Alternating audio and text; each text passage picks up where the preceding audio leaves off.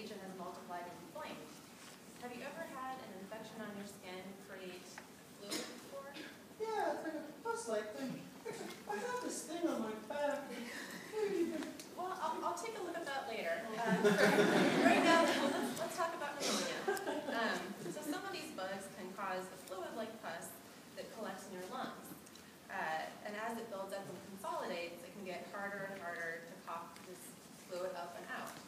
Does that make more sense now? Yeah, so you get an infection, and now the body's own reaction to the infection is causing pneumonia. You said some of the bugs cause fluid. Do some bugs not cause fluid? Right, very good listening. So some bugs don't cause the fluid. Our body's inflammation and reaction to bacteria causes the fluid. We call it exudate. And viruses don't cause this. So this is not typical with your type, which is based on where you got the germs. So in your case, healthcare-associated pneumonia, which is commonly viral origin like the flu. So the infection that's causing pneumonia can be from over 30 different causes. So looking at those causes is important. Oh, I see. So I have healthcare-associated pneumonia, and I have a bacterial infection. This infection is my own reaction to pneumonia, but there's over 30 causes of pneumonia. Even the flu. Oh, very interesting. You're such a good teacher. Thank you. So I also want to talk to you about what can cause pneumonia and what are some risk factors for getting pneumonia again in the future.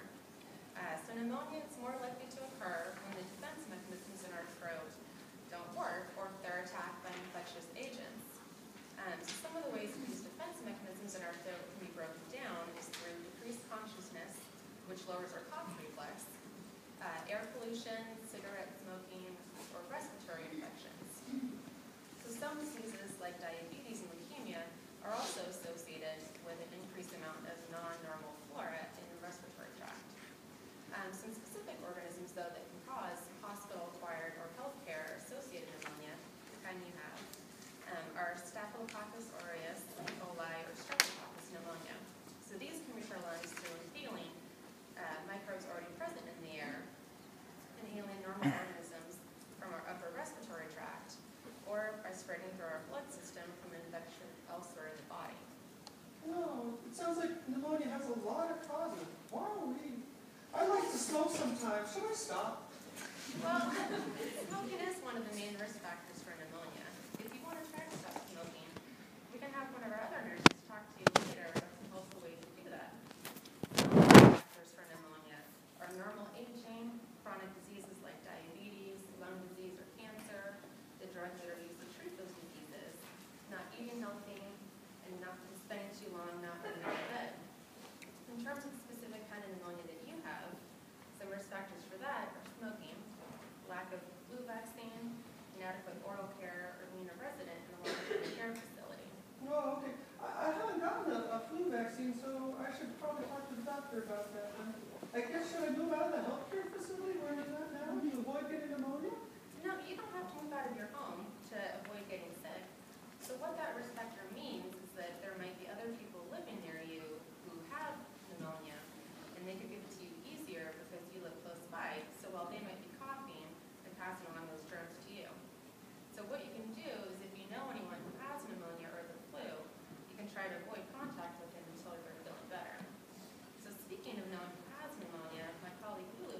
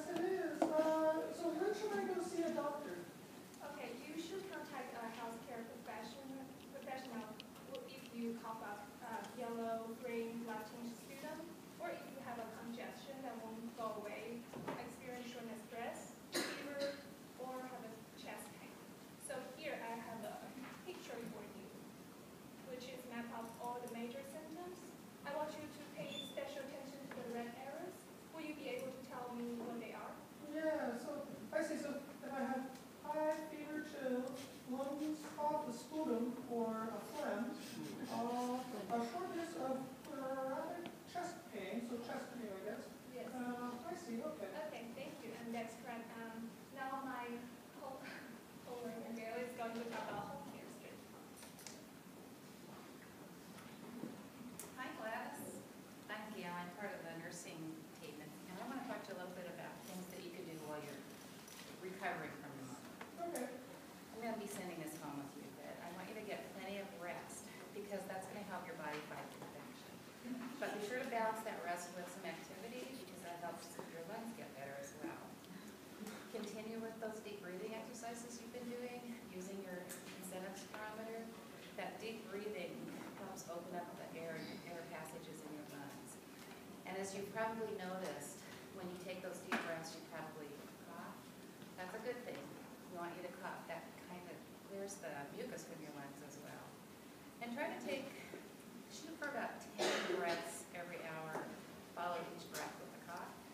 So I should take a deep breath, cough, and then take another deep breath, cough, do that about 10 times an hour? That's right.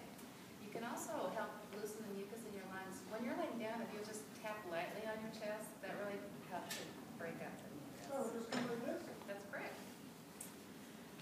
Let's see, be sure to drink plenty of fluids. That keeps you hydrated, and that's another way to loosen the mucus from your lungs as well.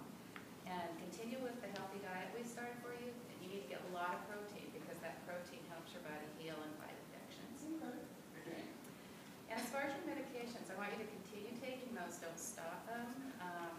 If you stop the antibiotics too soon, that can actually make the pneumonia come back even stronger. And Tylenol is fine if you need to be more comfortable. Oh, I understand from your records that you smoke cigarettes. Is that correct? Yeah, just a few a day. Okay. Well, as Nurse Heather told you, cigarette smoking greatly increases a person's risk of getting pneumonia. So if you ever stop smoking, it's going to reduce that risk.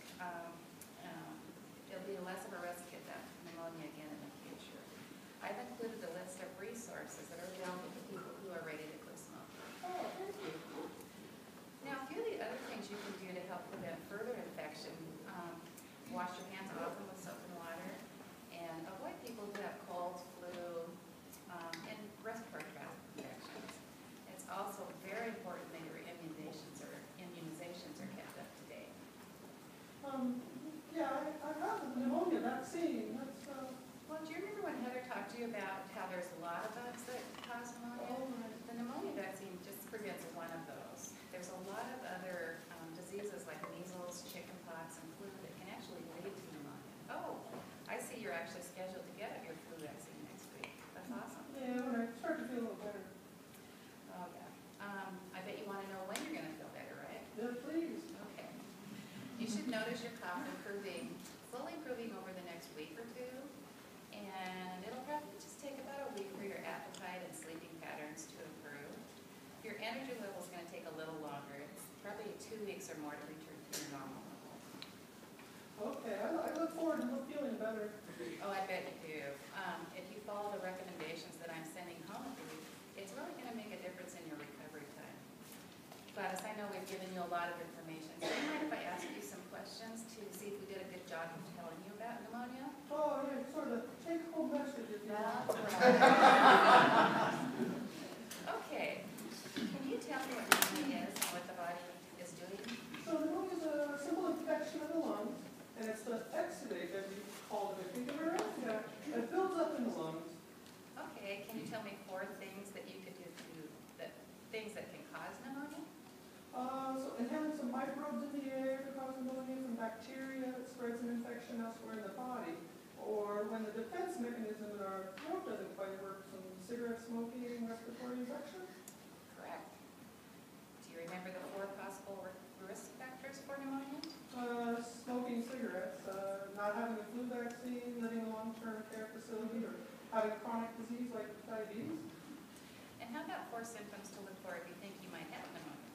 High fever, chills, a cough with a sputum or something. It's actually called sputum. Oh, sputum. Oh, okay. Shortness of breath or chest pain.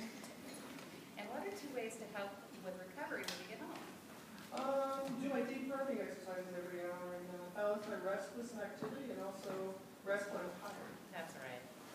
And last question. Can you tell me why immunizations are so important in the prevention of pneumonia? Well, as you said, because the other illnesses like flu or chickenpox can cause pneumonia, things like that. That's Yeah. very good. Thanks for all the great information, you know. I know a lot here now. I'm glad, and that pretty much completes my instructions. I believe you'll be feeling better very soon, Gladys. It was nice